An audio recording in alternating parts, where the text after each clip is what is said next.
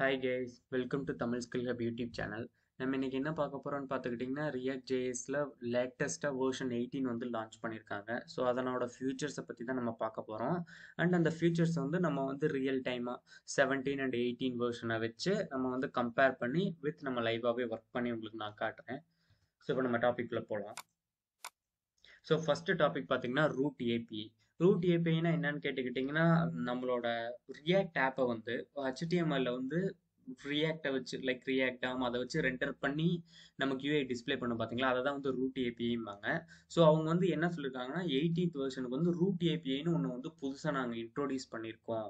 So அது என்ன பண்ணுன்னு அவங்க சொல்கிறாங்கன்னா, நீங்கள் வந்து இந்த ரியாக்ட் டவுன் இதுதான் வந்து 17 வெர்ஷன் ஓகேங்களா. ஸோ இதில் வந்து ரியாக்ட் டவுன் டாட் ரெண்டருக்கு வந்து நம்ம அந்த ஆப் காம்போனண்ட்டும் நம்மளோட react app காம்போனண்ட்டும் and the container ஒவ்வொரு தடவையும் அந்த ரெண்டர் ஃபங்க்ஷனுக்கு வந்து அந்த கண்டெய்னர் வந்து நம்ம பாஸ் பண்ணுறோம் பார்த்தீங்களா. ஸோ அந்த ஒவ்வொரு தடவையும் அந்த கண்டெய்னர் வந்து நம்ம பாஸ் பண்ண தேவையில்லை, ஏன் ரெண்டருக்கு பாஸ் பண்ண தேவையில்லை அப்படிங்கிறத வந்து அவங்க புரிஞ்சுக்கிட்டு ஸோ 18th வெர்ஷனில் வந்து அதை வந்து அப்கமிங் அதை வந்து ரிசால்வ் பண்ணியிருக்காங்கன்னு வைங்களேன். ஸோ இங்கே பார்த்தீங்கன்னா 18th வெர்ஷனில் கண்டெய்னர் வந்து எலமெண்ட் எடுத்திருக்காங்க. தென் react down dot create root of. So இதுதான் வந்து அந்த ரூட் ஏபி ஃபங்க்ஷன் சொல்லுவாங்க. ஸோ கிரியேட் ரூட் ஆஃப்க்கு வந்து கண்டெய்னர் கொடுத்துட்டு ஒரு ரூட்டையே கிரியேட் பண்ணிடுறாங்க ஓகேங்களா. ஸோ ஒரு ரூட்டை கிரியேட் பண்ணும்போது அந்த root dot render of react render of react component of app ஓகேங்களா. ஸோ அந்த ரெண்டர் ஃபங்க்ஷனில் வந்து வெறும் நம்ம ஆப் காம்போனண்ட்டை மட்டும் பாஸ் பண்ணனாலே போதும். ஒவ்வொரு தடவையும் நம்ம அந்த ரெண்டர் ஃபங்க்ஷனுக்கு வந்து கண்டெய்னர் பாஸ் பண்ணுங்கிற அவசியம் கிடையாதுன்னு வச்சுங்களேன். ஸோ இதை ஓவர் கம் பண்ணுறதுக்கு தான் வந்து ரூட் ஏபிஐன்னு ஒரு கான்செப்ட் வந்து ரியாக்ட் 18ல வந்து இன்ட்ரோடியூஸ் பண்ணாங்க. ஸோ தென் நெக்ஸ்ட் வந்து ஆட்டோமேட்டிக் பேட்சிங். ஆட்டோமேட்டிக் பேட்சிங்னா என்னன்னு கேட்டிங்கன்னா, இப்போ ஃபங்க்ஷனல் காம்போனண்ட்டில் நம்ம ஹூக்ஸை யூஸ் பண்ணி ஸ்டேட் இம்ப்ளிமெண்ட் பண்ணுவீங்கல்ல. ஸோ அந்த ஹூக்ஸை யூஸ் பண்ணி ஸ்டேட் வந்து அப்டேட் பண்ணுறது லைக் ஒரு ஃபங்க்ஷனுக்குள்ளே நீங்கள் அப்டேட் பண்ணீங்கன்னா அல்லது ஒரு அனானிமஸ் ஃபங்க்ஷனுக்குள்ளே நீங்கள் அப்டேட் பண்ணீங்கன்னா அந்த ஃபங்க்ஷனுக்குள்ளே இருக்கிற ஸ்டேட்ஸ் லைக் நான் அந்த ஃபங்க்ஷனுக்குள்ளே மட்டும் பர்டிகுலர் சொல்கிறேன், அந்த ஃபங்க்ஷனுக்குள்ளே இருக்கிற எல்லா ஸ்டேட்ஸும் அப்டேட் ஆனதுக்கப்புறம் ஒரு தடவை வந்து யூஐ வந்து ரீரெண்டர் ஆகும்னு வச்சுங்களேன். அண்ட் அதே ஒரு ஒரு ப்ராமிஸ்குள்ளேயோ அல்லது ஒரு செட் டைம் அவுட் அந்த மாதிரி ஃபங்க்ஷனுக்குள்ள நீங்கள் அப்டேட் பண்ணுற ஸ்டேட் என்ன ஆகும்னு கேட்டிங்கன்னா இண்டிவிஜுவலாக தான் பெர்ஃபார்ம் ஆகும்னு வச்சுங்களேன். ஸோ எல்லாமே வெளியே டாப் ஆஃப் த ஃபங்க்ஷனில் இருக்கிற ஸ்டேட் பூராமே வந்து அப்டேட் ஆனதுக்கப்புறம் யூஐ வந்து ரீரெண்டர் ஆகும். ஆனால் இந்த மாதிரி ப்ராமிஸ் இதுக்குள்ளெல்லாம் இருக்கும்போது ஒவ்வொரு ஸ்டேட்டும் வந்து தனித்தனியாக அப்டேட் ஆகும்னு வச்சுங்களேன். ஒரு இப்போ செட் கவுண்டிங் எக்ஸாம்பிள் கொடுத்துருக்காங்க பாருங்களேன். ஸோ இந்த ஸ்டேட்டில் என்ன ஆகும்னா ஹேண்டில் கிளிக்கு உள்ளே வரும். உள்ளே வந்ததுக்கப்புறம் செட் கவுண்ட் அப்டேட் ஆகும், செட் ஃப்ளாக் அப்டேட் ஆகும், அப்டேட் ஆனதுக்கப்புறம் யூஐ ரீரெண்டர் ஆகும் ஓகேங்களா.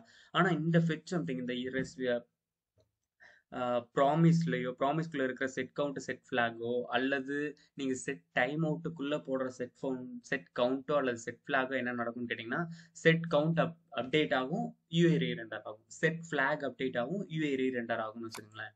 ஸோ இங்கே அதான் சொல்லியிருக்காங்க ரியாக்ட் 18ல. ஸோ இந்த ரியாக்ட் 18ல வந்து later does batch these. So இது ரெண்டையும் வந்து பேட்சிங்கில் வந்து அது எடுத்துக்கும். ரெண்டும் அப்டேட் ஆனதுக்கப்புறம் நம்ம வந்து யூஐயில் வந்து ஸ்டேட் ரெண்டர்ங்கிற மாதிரி டிஸ்பிளே பண்ணணும்னு வச்சுக்கலாம். ஸோ இப்போ நம்ம வந்து ஆட்டோமேட்டிக் பேட்சிங் கான்செப்ட் வந்து நம்ம வந்து இம்ப்ளிமெண்ட் பண்ணி பார்க்கலாம். ஸோ அதுக்காக வந்து நான் கிரியேட் ரியாக்ட் ஆப் யூஸ் பண்ணி 2 ரியாக்ட் ஆப் ரெடி பண்ணிக்கிட்டேன். அதில் வந்து நான் வந்து ரியாக்ட் 17க்கு வந்து வேர்ஷன் மட்டும் மாற்றிட்டேன்னு வைங்களேன். ரியாக்ட் ஜேஎஸ் டாட் ஓஆர்ஜிக்கு போய் எது வந்து லேட்டஸ்ட் வேர்ஷனோ அந்த லேட்டஸ்ட் வேர்ஷனில் ரியாக்டாகவும் மாற்றிட்டேன். அதனால் நம்ம வந்து 17.0.2 லேட்டஸ்ட்டுக்கு மாற்றினோடனே அந்த ரியாக்ட் வந்து லேட்டஸ்ட் 17.0.2க்கு வந்து மாறிக்கிச்சு. தென் இண்டெக்ஸ் டாட் ஜேஎஸ்லேயே அந்த கண்டென்ட் நம்ம மாற்றணும். ஏன்னா முன்னாடி வந்து கிரியேட் ரியாக்ட் ஆப் வச்சு இப்போ நீங்கள் கிரியேட் பண்ணிங்கன்னா அந்த ரூட் ஏபிஐ வச்சு தான் இம்ப்ளிமெண்ட் பண்ணியிருப்பாங்க. ஏன்னா அதுதான் வந்து லேட்டஸ்ட்டுங்கிறனால நான் அந்த ரூட் ஏபிஐ ஓவர் கம் பண்ணுறதுக்காக react down dot render of app with element நான் போட்டேன்னு வச்சுங்களேன். ஸோ நான் இப்போ இந்த அப்ளிகேஷனை ஸ்டார்ட் பண்ணுறேன். இந்த அப்ளிகேஷன் ஸ்டார்ட் ஆகட்டும். தென் உங்களுக்கு நான் 18 ஆப் லைக் இதுவும் நம்ம ரியாக்ட் ஆப் வச்சு தான் கிரியேட் பண்ணோம். இது அப்படியே இருக்குது பாருங்கள் 18.2.0 18.2.0. இதில் நான் எந்த ஒரு சேஞ்சஸுமே பண்ணலை. தென் ஆப் டாட் ஜேஎஸ் லைக் இதில் வந்து இண்டெக்ஸ் டாட் ஜேஎஸ் போய் பாருங்கள், அதுலேயும் எந்த ஒரு சேஞ்சஸும் பண்ணல. So create root of root dot ரெண்டருக்கு வந்து ஆப் காம்போனன்ட் வந்து பாஸ் பண்ணுறாங்கன்னு வச்சுக்கோங்களேன். ஸோ இந்த அப்ளிகேஷனை நம்ம ஸ்டார்ட் பண்ணிடலாம்.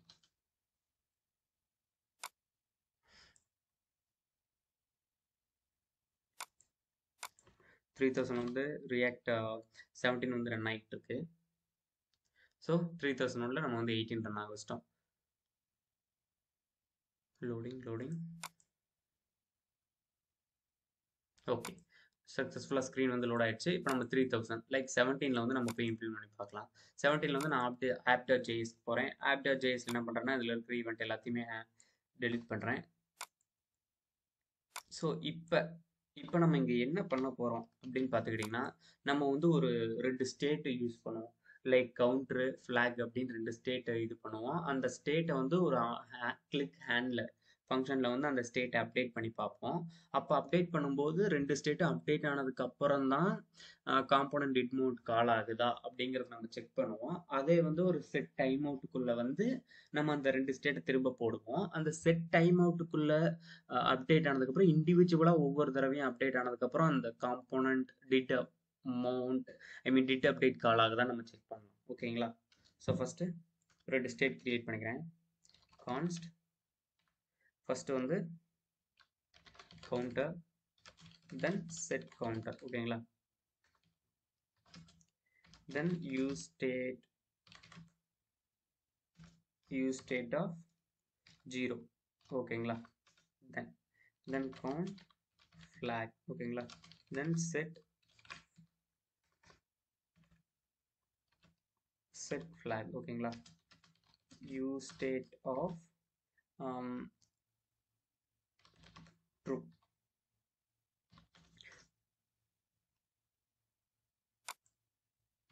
தென் இப்போ வந்து இந்த இதில் வந்து ஒரு பட்டன் வந்து ஒரு ஹேண்டில் பண்ணிக்கலாம். பட்டன் ஆன் கிளிக்கில் வந்து ஹேண்டில் கிளிக்குங்கிற ஃபங்க்ஷனை வந்து பாஸ் பண்ண போகிறோம். நம்ம என்ன கிரியேட் பண்ணல, நம்ம கிரியேட் பண்ணிக்கலாம்.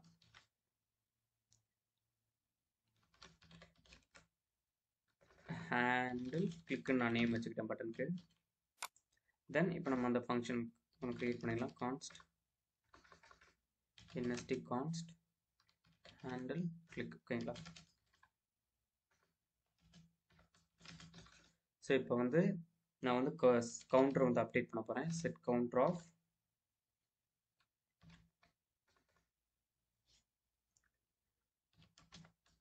ஸ்டேட் அப்படியே நான் சியில் ரிசீவ் பண்ணிக்கிறேன். தென் C+1 வந்து நான் அப்டேட் பண்ணிடுறேன். ஓகேங்களா? தென் ஃப்ளாக். ஓகேங்களா? செட் ஃப்ளாக் ஆஃப் ஃப்ளாக் வந்து நான் எஃப்ல ரிசீவ் பண்ணிக்கிறேன் ஸ்டேட்டை. தென் அதை வந்து நாட் ஆஃப் எஃப். ஓகேங்களா? இன்வெர்ஸ் பண்ணி நான் அப்படியே ஸ்டோர் பண்ணிக்கிறேன். தென் இப்போ வந்து நம்ம வந்து காம்போனன்ட் டிட் அப்டேட் வந்து போடுவோம்னு வச்சுக்கோங்களேன். ஸோ அதுக்கு வந்து யூஸ் எஃபெக்ட்,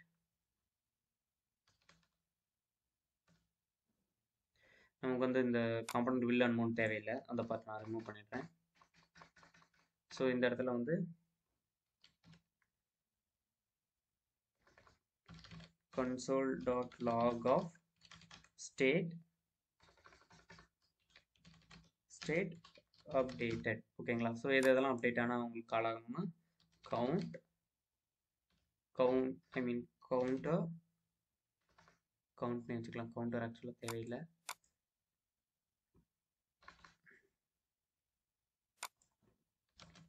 தென் இது ரெண்டும் அப்டேட் ஆகும்போது இந்த இது வந்து கால் ஆகணும். அது சேமாக அப்டேட் ஆனிச்சுனாலும் ஒன் டைம் கால் ஆகும். Multiple times update ஆனிச்சுனா multiple times call ஆகும்னு வச்சுங்களேன். So use effect is not define. So அதை வந்து இம்போர்ட் பண்ணியாச்சு. தென் இப்போ நான் உங்களுக்கு கன்சோல் டிஸ்பிளே பண்ணுறேன். So state updated. ஓகேங்களா? இது வந்து காம்பவுண்ட் டிட் மோண்ட்டு. இப்போ நான் ஹேண்டில் கிளிக் பண்ணதுக்கப்புறம் ஒரே ஒரு ஸ்டேட் அப்டேட்டட் வருது பார்த்தீங்களா? அது அந்த automatic patching concept like react 17ல் வந்து அந்த ஆட்டோமேட்டிக் பேட்சிங் வந்து ஃபங்க்ஷனுக்குள்ளே இம்ப்ளிமெண்ட் பண்ணியிருக்கும் போது அது ஒர்க் ஆகிறனால வந்து ஒரே ஒரு தடவை தான் ஸ்டேட் அப்டேட் ஆகுதுன்னு வச்சுங்களேன். இல்லை செட் கவுண்டரும் அப்டேட் ஆகுது, செட் ஃப்ளாகும் அப்டேட் ஆகுது. அப்டேட் ஆனதுக்கப்புறம் தான் இது ரீரெண்டர் ஆகுது. அதே நீங்கள் ஒரு செட் டைம் அவுட்குள்ளே இந்த வேல்யூ போட்டிங்கன்னு வைங்களேன். செட் டைம் அவுட் ஆஃப் ஒரு ஃபங்க்ஷன், அதில் வந்து இந்த செட் கவுண்டர் செட் ஃப்ளாகை நீங்கள் காப்பி பண்ணிக்கங்க. தென் அதுக்கு உள்ளே போடக்கூடிய ஒரு டைம் அவுட் வந்து ஒரு 3000 மில்லி செகண்ட்ஸ்க்கு வச்சுக்கோங்க. ஸோ இப்போ நான் வந்து ஹேண்டில் கிளிக் பண்ணுறேன். State updated. ஒரு 3 செகண்ட்க்கு அப்புறம் ஸ்டேட் அப்டேட் 2 தடவை லாக் ஆகுது பார்த்தீங்களா? இது அதனால தான் ஆட்டோமேட்டிக் பேட்சிங் கான்செப்ட் வந்து ஒரு செட் டைம் அவுட் ஃபங்க்ஷனுக்குள்ளேயே ஒரு ப்ராமிஸ் ஃபங்க்ஷனுக்குள்ளேயே வந்து 17 வெர்ஷன் வந்து இம்ப்ளிமெண்ட் பண்ணலை. ஸோ இப்போ நம்ம இதே கோடிங்கை வந்து 18 வெர்ஷனில் இப்போ நான் உங்களுக்கு காப்பி பண்ணி காட்டுறேன். ஸோ நான் ஜஸ்ட் கோட் அப்படியே நான் காப்பி பண்ணிட்டேன். தென் 18 வெர்ஷன் போவோம். ஆப்டர் ஜேஎஸ் இருக்கு பார்த்தீங்கன்னா அந்த இடத்துல அப்படியே ரீப்ளேஸ் பண்ணிட்டேன். ஸோ இப்போ நான் இதை சேவ் பண்ணி உங்களுக்கு நான் கன்சோல் லாகில் டிஸ்பிளே பண்ணுறேன். ஸோ இங்கே பார்த்தீங்கன்னா ஸோ அந்த ஸ்ட்ரிக்ட் மோட் எனேபிளாக இருக்கனால தான் ஸ்டேட் அப்டேட் 2 தடவை வருது. ஏன்னா அந்த ஸ்ட்ரிக்ட் மோடோட யூஸ் என்னன்னு கேட்டுக்கிட்டிங்கன்னா தேவையில்லாத இடத்துல வந்து நம்ம வந்து அந்த லைஃப் சைக்கிள் வந்து யூஸ் பண்ணக்கூடாது. ஸோ அப்படி பண்ணோம்னா லோக்கலில் வந்து அந்த எரர் வந்து த்ரோ பண்ணும். ஸோ அதுக்காக தான் நான் இப்போ இந்த ஸ்ட்ரிக்ட் மோடை வந்து டிசேபிள் பண்ணிக்கிறேன்.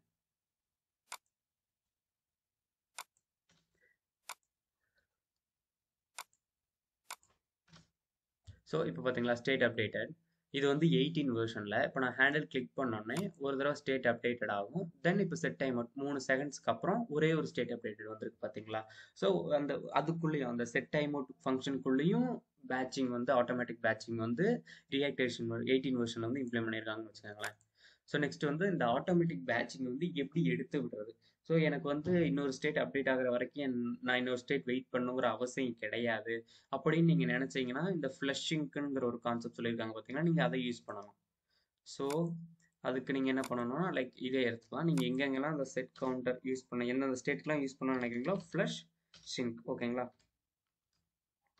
ஃப்ளஷ் ஷிங்க்கு கால் பேக்கு அந்த கால் பேக்குள்ளே நீங்கள் அந்த செட் கவுண்டர் போடலாம்.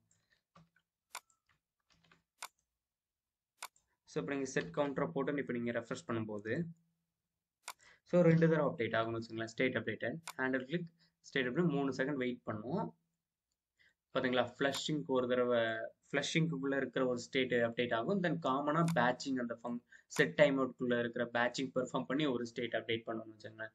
ஸோ இதுதான் வந்து அந்த ஆட்டோமேட்டிக் பேட்சிங்கை வந்து ரியாக்ட் 18 வெர்ஷனில் வந்து இம்ப்ளிமெண்ட் பண்ணியிருக்காங்க டிஃபால்ட்டாக. அதை வந்து நம்ம வந்து யூஸ் பண்ணாமல் இருக்கிறதுக்காக ஃப்ளஷிங் கான்செப்ட் யூஸ் பண்ணிக்கலாம்னு வச்சுங்களேன். தென் நெக்ஸ்ட் வந்து இந்த ஸ்டார்ட் ட்ரான்சிஷன். இந்த ஸ்டார்ட் ட்ரான்சிஷன் கான்செப்ட் என்னன்னு கேட்டிங்கன்னா ஸ்டார்ட் ட்ரான்சிஷன்ங்கிறது வந்து லைக் இப்போ நம்ம இம்மீடியட்டாக ஒரு ஸ்டேட் வந்து எனக்கு அப்டேட் பண்ண தேவையில்லை. தேவைப்படும் போது லைக் இம்மீடியட்டாக அதுக்கு வந்து ப்ரியாரிட்டி கொடுக்க தேவையில்லை அப்படின்னு நம்ம ஒரு சில ஸ்டேட் நினைப்போம் பார்த்தீங்களா. அந்த இடத்துல யூஸ் பண்ணுறதுக்காக இந்த ஸ்டார்ட் ட்ரான்சிஷன் ஃபங்க்ஷன் கொண்டு வந்திருக்காங்க. இது எதுக்காக யூஸ் பண்ணுவாங்கன்னா நம்ம அந்த ஆட்டோ சஜஷன்ஸ்லாம் இருக்கும் பார்த்தீங்களா. நீங்கள் வந்து ஒரு கீபோர்டில் அல்லது இன்புட் யூசர் நேம் அதெல்லாம் நீங்கள் டைப் பண்ணும்போது லைக் வந்து உங்களுக்கு வந்து அந்த இன்புட் பாக்ஸில் வந்து சடனாக டிஸ்பிளே பண்ணணும். ஆனால் அதோட ரெஸ்பான்ஸோட ரிசல்ட்ஸ் இருக்குது பார்த்தீங்களா. அந்த ரிசல்ட்டுக்கு அப்டேட் பண்ணுற ஃபில்டர் வேல்யூ வந்து கொஞ்சம் டைம் எடுத்து அப்டேட் பண்ணால் கூட போகல. சரி இமீடியட் அப்டேட் அது தேவை கிடையாது. ஏன்னா இன்னொரு லெட்டர் அவங்க டைப் பண்ணுவாங்க, நம்ம அதையும் சேர்த்து ப்ராசஸ் பண்ணுற மாதிரி இருக்கும். ஸோ அந்த மாதிரி இடத்துல வந்து இந்த ஸ்டார்ட் ட்ரான்சிஷனை வந்து அந்த ஸ்டேட்டுக்குள்ளே அந்த ஸ்டேட் அப்டேட் பண்ணுறதை வந்து இந்த ஸ்டார்ட் ட்ரான்சிஷனில் போட்டாங்கன்னா இது வந்து இமீடியட்னு அதை எடுத்துக்காதுன்னு வச்சுங்களேன். ப்ரியாரிட்டி ஒன்றா டக்குன்னு அப்டேட் பண்ணாது. அது தேவைப்படுற டைம் எடுத்துக்கிட்டு தேவைப்படும் போது ஃப்ரீயாக இருக்கும்போது அதை வந்து அப்டேட் பண்ணி விட்டுறோம்னு வச்சுங்களேன். ஸோ அதுக்காக தான் வந்து ஸ்டார்ட் ட்ரான்சிஷன் கொண்டு வந்தாங்க. இந்த ஸ்டார்ட் ட்ரான்சிஷன் வந்து என்ன யூஸ் பண்ணுமோ அதே இதை வந்து ஹூக்ஸில் வந்து யூஸ் ட்ரான்சிஷனுங்கிற ஒரு கான்செப்டும் பண்ணும். ஆனால் அந்த யூஸ் ட்ரான்சிஷன் என்ன ரிட்டர்ன் பண்ணுன்னு கேட்டிங்கன்னா இந்த start transition ஃபங்க்ஷனும் with is bending of அந்த பெண்டிங்கிற ஒரு ஃப்ளாகும் நமக்கு கிடைக்கும்னு வச்சுங்களேன். ஸோ அப்படி நமக்கு பெண்டிங்கிற ஒரு ஃப்ளாக் நமக்கு கிடைக்கும் போது இப்போ நமக்கு அந்த பெண்டிங்னு நமக்கு டிஸ்பிளே ஆச்சுன்னு வைங்களேன். அந்த டைம் எடுக்கிற வரைக்கும் அந்த இடத்துல பெண்டிங் ஃப்ளாக் இருக்கிறனால நம்ம வந்து ஒரு லோடரோ அல்லது ஒரு லோடிங்கோ வந்து நம்ம வந்து யூஐக்கு வந்து டிஸ்பிளே பண்ணலாம். நம்ம அதுக்காக வந்து ஒரு இண்டிவிஜுவலாக ஒரு ஸ்டேட்டை வச்சு நம்ம மெயின்டைன் பண்ணணும் அல்லது ஸ்டேட்டை நம்ம டிஸ்பிளே பண்ணணும் அப்படிங்கிற ஒரு நெசசரி இருக்காதுன்னு வச்சுக்கோங்களேன். எந்த இடத்துலலாம் இந்த லோடர் நீங்கள் யூஸ் பண்ணணும்னு நினைக்கிறீங்களோ அந்த இடத்துலலாம் இந்த மாதிரி ஸ்டார்ட் ட்ரான்சிஷன் அந்த யூஸ் ட்ரான்சிஷனை வச்சு நீங்கள் ஹூக்ஸை வச்சு ஸ்டேட்டை வாங்கிக்கிட்டீங்கன்னா நீங்கள் ஒவ்வொரு தடவையும் அதை போய் அப்டேட் பண்ண தேவையில்லை. அதுவே வந்து ட்ரூவாக மாறிக்கும், அதுவே வந்து ஃபால்ஸாக மாறிக்கும் based on the start transition. ஓகேங்களா. அந்த ஃபங்க்ஷன் யூஸ் பண்ணி அதை வந்து அப்டேட் ஆகிடுங்க. தென் வந்து இப்போ வந்து சஸ்பென்ஸ். ஸோ இந்த சஸ்பென்ஸ் எதுக்காக யூஸ் பண்ணுறோன்னு கேட்டுக்கிட்டிங்கன்னா இப்போ வந்து நம்ம வந்து லேசி லோட் அப்படின்னு சொல்லுவாங்கன்னு வச்சுங்களேன். லேசி லோட்னா என்னன்னு கேட்டுக்கிட்டிங்கன்னா ஒரு யூஐ வந்து லோட் பண்ணுறதுக்கு வந்து ஒரு சின்ன சின்ன பார்ட்டாக லோட் பண்ணால் போதும். எனக்கு வந்து உடனே வந்து லோட் பண்ணி என்னோட சர்வரோட பெர்ஃபார்மன்ஸ் வந்து ஸ்லோ பண்ண தேவையில்லை. எனக்கு வந்து நீ லோட் பண்ணுறதுக்கு டைம் எடுத்துக்கோ அப்படிங்கிற மாதிரி இடத்துல வந்து இந்த சஸ்பென்ஸ் ஃபால்பேக் யூஸ் பண்ணான்னு வச்சுங்களேன். ஸோ எந்தெந்த காம்போனண்ட்டுக்கெலாம் நமக்கு வந்து இந்த கொஞ்சம் டைம் எடுக்கும் இதை வந்து லோட் பண்ணுறதுக்கு, அது வரைக்கும் ஒரு எம்டி யூஐ ஸ்க்ரீன் அல்லது ஒரு எம்டி பிளாங்க் ஸ்க்ரீன் யூஸருக்கு காட்டாமல் ஒரு லோடிங் உங்களுக்கு வந்து வெப்சைட் லோட் ஆகிட்டு இருக்கு அப்படிங்கிற. இப்போ நீங்கள் நிறைய வெப்சைட்ஸ் பார்த்துருப்பீங்க. இப்போ ஒரு நெட்வொர்க் இஷ்யூனால லோட் ஆகிறதுக்கு லேட் ஆச்சுன்னா அந்த இடத்துல வந்து அவங்க வந்து எந்த ஒரு லோடருமே நமக்கு வந்து டினோட் பண்ணியிருக்க மாட்டாங்கன்னு வச்சுக்கோங்களேன். ஸோ அதனால் வந்து யூஸருக்கு என்ன ஆகும்னா நம்ம என்ன ப்ராசஸ் நடக்குதுன்னு கூட அவங்களுக்கு தெரியாது. அதே இந்த மாதிரி டைமில் வந்து ஆப் காம்போனண்ட்டுக்கோ அல்லது அதுக்கு மேலே இருக்கிற கண்டென்ட் காம்போனண்ட்டுக்கோ இந்த மாதிரி ஒரு சஸ்பென்ஸ் ஃபால்பேக் ஸ்பின்னர் போடும்போது அந்த கண்டென்ட் வந்து லோட் ஆகிற ஒரு இன்டர்நெட் இஷ்யூவாலேயோ அல்லது கிளைண்ட் சைட்லேருந்து லோட் ஆகிறதுக்கு டைம் எடுக்கிறனாலையோ அந்த டைம் வந்து அந்த ஃபால்பேக்கில் என்ன நம்ம கண்டென்ட் கொடுத்துருக்கோமோ அது டிஸ்பிளே ஆகணும் வச்சுங்களேன். ஸ்பின்னரோ அல்லது லோடிங்கிற ஒரு டெக்ஸ்ட்டோ என்ன கொடுத்துருக்கோமோ அது வந்து அந்த இடத்துல வந்து ஒர்க் ஆகும்னு வச்சுங்களேன். அப்படி ஒர்க் ஆகும்போது நமக்கு வந்து ஓகே ஒரு யூஐ வந்து லோட் ஆகிட்டு இருக்கு அப்படின்னு நம்ம தெரிஞ்சுக்கணும் வச்சுங்களேன். இப்போ இந்த சஸ்பென்ஸ் வந்து நம்ம வந்து React 18ல வந்து இம்ப்ளிமெண்ட் பண்ணி பார்க்கலாம். ஸோ நம்ம வந்து ஆப் காம்போனண்ட்டுக்கு சஸ்பென்ஸ் போட்டுருவோம். லைக் ஆப் காம்போனண்ட் தேவையில்லை, நம்ம ஒரு புதுசாக ஒரு காம்போனண்ட் ஒன்று கிரியேட் பண்ணிக்கலாம். ஹெட்டர் RFC ஓகேங்களா, ஹெட்டர். தென் web.js வந்து ஹெட்டரை வந்து இம்போர்ட் பண்ணணும் ஓகேங்களா. const header equal to react.lazy of header இதை வந்து பாஸ் பண்ணுவோம். அந்த react.lazy வந்து அந்த ஹெட்டருக்கு வந்து அந்த இதை கொடுத்துருவோம்னு வச்சுக்கோங்களேன். react is not defined ஓகேங்களா. ஸோ இப்போ ஹெட்டர் வந்து அசைன் பண்ணியிருக்கோம், அதை வந்து எங்கே யூஸ் பண்ணுன்னு சொல்கிறாங்க. இப்போ நம்ம அந்த ஹெட்டரை வந்து இந்த ஹேண்டில் கிக்கு கீழே வந்து நம்ம வந்து போடும்போது சஸ்பென்ஸ் ஃபால்பேக்கில் வந்து நம்ம வந்து என்ன யூஐ வேணாலும் கொடுக்கலான்னு சொன்னால் பார்த்தீங்களா. ஸோ அதுக்காக வந்து டிவ்ல நம்ம வந்து லோடிங் டாட் அப்படிங்கிற மாதிரி கொடுத்துட்டு நான் வந்து இப்போ வந்து சஸ்பென்ஸ் டேகை வந்து க்ளோஸ் பண்ணிக்கிட்டேன். சஸ்பென்ஸ்க்குள்ளே தான் நம்ம இந்த ஹெட்டர் காம்போனண்ட் இம்போர்ட் பண்ணணும் வச்சுங்களேன். ஸோ அந்த ஹெட்டர் காம்போனண்ட் லோட் ஆகிற வரைக்கும் டைம் வந்து அந்த ஃபால்பேக் லோடிங் வந்து யூஐயில் வந்து டிஸ்பிளே ஆகும் வச்சுங்களேன். ஸோ இப்போ நம்ம 3001 CTR is not a function, CTR is not a function.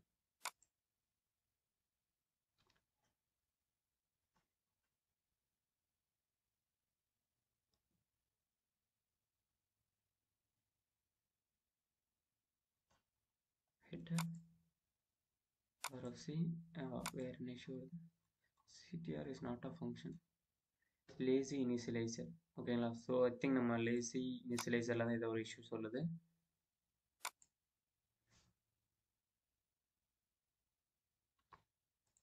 So நான் என்ன இஷ்யூன்னு கண்டுபிடிச்சிட்டேன். ஸோ react.lazyக்கு வந்து ஒரு கால்பேக் ஃபங்க்ஷன் பண்ணுவோம். அந்த கால்பேக் ஃபங்க்ஷனில் தான் இம்போர்ட் ஆஃப் நம்ம அந்த ஸ்பெசிஃபிக் ஃபைலோட பேத்தை நம்ம கொடுக்கணும்னு வச்சுக்கோங்களேன். நான் அந்த சின்டெக்ஸ் வந்து தப்பாக யூஸ் பண்ணியிருக்கேன். ஸோ அதனால தான் எரர் த்ரோ பண்ணியிருக்கு. தென் இப்போ நீங்கள் பார்த்தீங்கன்னு வைங்களேன், அந்த யூஐ வந்து லோட் ஆகிற வரைக்கும் லோடிங்னு ஒரு ஸ்க்ரீன் இருக்குன்னு வச்சுங்களேன். இதை பாருங்க. ஸோ உங்களுக்கு வந்து ஹேண்டில் கிளிக் இருக்கனால வந்து உங்களுக்கு அந்த கன்ஃபியூஸ் ஆகுது. நான் வந்து ஹேண்டில் கிளிக் பட்டனே வந்து தூக்கிடுறேன். ஸோ பாருங்கள் லோடிங் ஆகிட்டு அடுத்து ஹெட்டருக்கு மாறும். உங்களுக்கு இந்த இடத்துல பார்த்தீங்கனாலே உங்களுக்கு தெரியும்னு வச்சுங்களேன். ஸோ லோடிங் ஆகிட்டு ஹெட்டர் மாறுது பார்த்தீங்களா. ஸோ இப்போ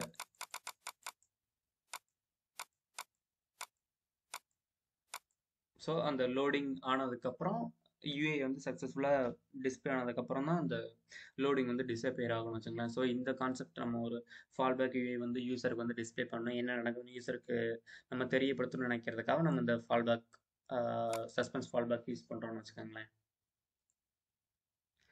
ஸோ இன்னும் நம்ம சேனலுக்கு நீங்கள் சப்ஸ்கிரைப் பண்ணலைன்னா சப்ஸ்கிரைப் பண்ணிவிடுங்க. தேங்க்யூ ஃபார் வாட்சிங்.